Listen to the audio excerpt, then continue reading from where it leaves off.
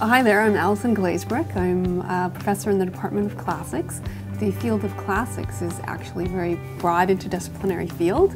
So when you study classics, you study texts, you study visual objects, and you also look at material culture.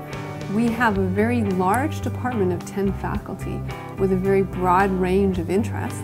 We have people studying underwater archaeology, people who look at mortuary remains, digging up grave goods.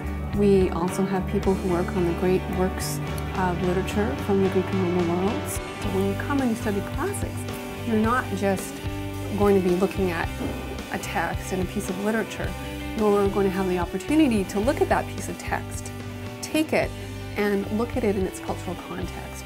Look at the historical background of the piece, what you feel about that text and how you may interpret it, but try to reconstruct what the context was for that piece of literature within the Greek or Roman world, what they might have been thinking about that text, what we can learn from them and the attitudes that they have when they were reading that text.